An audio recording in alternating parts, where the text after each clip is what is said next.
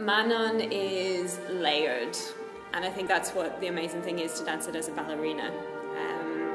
It gives you the chance to explore a lot of different sides in a character, in yourself and within the role, which I think is one of the greatest things about Manon. She has a charm and an air about her that people fall in love with instantly, but it's also that which is her greatest problem, because she becomes a prize to everyone involved.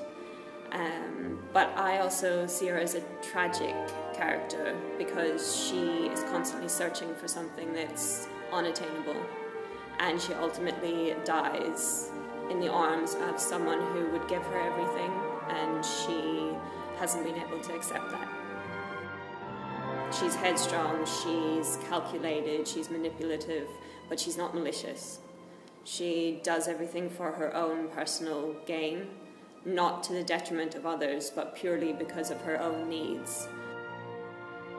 I think you have to develop a role every time you come back to it.